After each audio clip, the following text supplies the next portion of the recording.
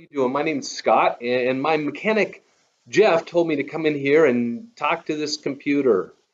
He said, say it's the midweek message and then share some kind of a tip or something. I don't really know what he's talking about, but the only thing I know anything about is root beer. So I guess I'll give you some kind of tip on that. It's summertime, which means it's time to have some root beer floats. And so the only thing I can say about that is, first of all, use good ice cream. All right, don't use that Blue Bunny stuff. Use something that's really good, high quality. You can't enjoy these too often, so make it good. And then when you fill up your glass, make sure you don't put too much ice cream or you're not going to have room for your root beer. By the way, I don't really believe in Coke floats, Dr. Pepper floats. It's got to be root beer, all right? But leave enough room in there to make sure that you can mix together, but not too little to where it's all runny. Nobody likes that. And then when you're using your root beer, make sure, this is really important, make sure you chill it first. You don't want to put warm root beer in there. It's going to all foam up and it's not going to taste very good. So make sure you chill it, pour it in there. Enjoy your root beer float like I did last night. Now, here's the thing. You might be wondering, hey, where do I find Hires? Now, you need to know this, that Hires is the oldest root beer company in this world. However, if you're like me, I went to the grocery store last night and couldn't find it anywhere. So sorry about that, but here's the thing. Don't tell my boss this, but I just got something else. And I got something that's actually way better. So I would suggest Frosty. This is good stuff. Chill it, pour it in with that ice cream, enjoy, and no guilt, all right? Just enjoy it. Hey, after doing some kind of tip thing, I guess I'm supposed to tell you a little bit about what's going on at Smoky Point Community Church. And so, hey, as you notice behind me, this last weekend, there was, we did church in the field, and it was awesome. So thanks to all of you who came out and enjoyed that and you know, worshiped together with us. I know it was a little bit weird. You know, we were kind of separated. We were wearing masks and all of that, but it was beautiful weather. It was a great time to just worship together. I loved hearing your voices as we were worshiping and just hanging out and enjoying. Everybody had great attitudes being together, and so I loved it. If you missed it, I'm sorry for that. I know there's been a lot of questions. You know, some people saying, hey, is this kind of the new normal? And we tried to communicate that that was sort of a special weekend that we were doing that, and we are going to do it again. But we're not doing that every single week. There's a lot of factors that go into how we do our services, and everything from all of the setup that's required to scheduling ahead of time. We have to adhere to no more than 100 people when we do our outdoor services. There's weather to contend with, and we also have to think, frankly, about our neighbors. One of our neighbors who's right there next to us had the wonderful privilege of hearing our music going from 8 o'clock in the morning till well afternoon. And so we just want to be thoughtful about our neighbors and thoughtful about how we do our services. Also, for those many who watched online, many more than who actually came, watched online, and on a week like this, as you notice, the video and the sound was not quite what you're used to. That's just because we were filming outside and all of that. And so we just want to factor all of those things in as we try to bring the best, most effective ministry as we can as a church in your life. So last weekend was awesome. It was great to be together. If you missed it, I'm sorry for that. However, I do want to let you know this, that we have another one on the books, another plan to do an outdoor service just a few weeks away. So on Sunday, August 2nd, we're going to be doing some outdoor services again over in the field. So just like before, we need you to sign up because we have a maximum of 100 people. We're going to do 3 services, and if those fill up, we'll certainly add another one. But the plan is right now to do 3. In fact, you can already go online and start signing up and be a part of our outdoor services in the field on August 2nd. So we're excited about doing that together.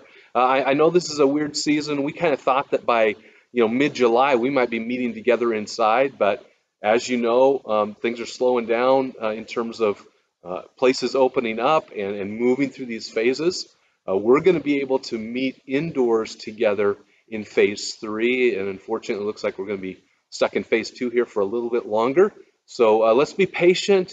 We're doing our best to try and serve you as a family and gather together. So August 2nd, we're going to be doing another outdoor service. A couple weeks after that, we're also going to be doing another one of those campfire worship nights. And so you can find out about that as well. looking forward to doing that. Also, if this last weekend you didn't have an opportunity to participate as we give out school supplies, specifically backpacks and new underwear and socks, you can still do that. You can go online and get those, or you can bring them by and drop them by the church. And you just need to let us know when you're going to come by and do that. And we have some kind of specific hours when people will be around here. We can take those. So I just want to encourage you to do that as we continue to seek to serve our community as we enter into this summertime. And I do want to share a couple of things with you. And that is this. We're going to be beginning a series this coming Sunday on the book of Psalms. In fact, we're calling it Summer Psalms. And so for the rest of the summer, each weekend, we're going to be talking about a different psalm. And I love that because it's just so raw and real. And there's everything from struggling with what's going on inside to worship and praise. And I love so we're going to have a huge variety this summer listening to the Psalms. By the way, this coming weekend, we're going to begin that. And this Sunday, we're also going to be participating in communion. And so just as we've done before, it's going to be done in your homes, but we're going to be doing it together separately. So I want to make sure that you know to prepare the elements, have some bread or some crackers together, something to drink so that you can yourself or with your family partake in communion. By the way, you can still have a few people over. According to where we're at right now, you can have up to 5 people come over to your house. Do a watch party this Sunday for church. I would encourage you to do that. It's going to be awesome, and you can partake in communion. So we'll do that this Sunday. Make sure you're prepared for that. But I do want to read to you one psalm as we kind of go into this week and as we begin this series. And it says this: "Be gracious to me, O Lord, for I am languishing. Heal me, O Lord, for my bones are troubled. My soul also is greatly troubled. But you, O Lord, how long? Turn, O Lord, deliver my life. Save me for the sake of your steadfast love."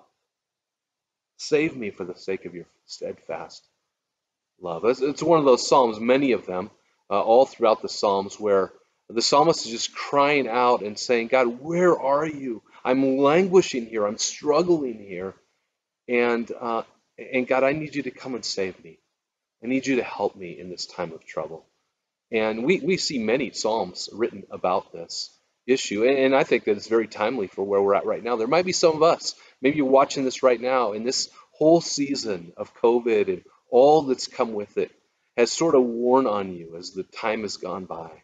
And you've been struggling internally, maybe with some deep discouragement or even anxiety or stress, or maybe it's even slipped into a place of depression.